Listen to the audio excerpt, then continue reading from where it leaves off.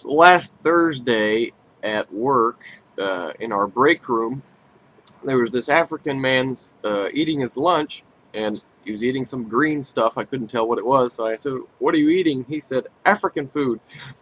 And I looked at the map, the world map we have on the wall in there, and I asked him what country in Africa he was from, and he said Angola. He said he was from Luanda, Angola.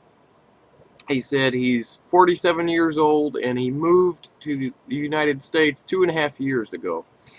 And I had heard that there were pterodactyls in that general area over there, so there was this other guy in the break room with a cell phone. I don't have a cell phone, so I asked the guy with the cell phone to find a picture of a pterodactyl, and he found one with Google or whatever, and I borrowed his phone and I showed the African guy this picture, and I asked him if he'd ever seen these in Africa when he lived in Africa, and he said he saw them all the time.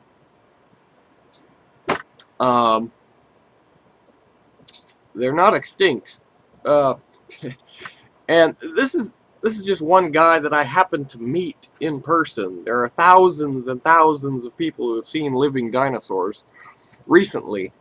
So, a while back, I made this this chart to show the places that I know about, just the places I know about where sightings have been reported. You can pause the video and look at that longer. But for more info on living dinosaurs, click this link on the screen to see another video.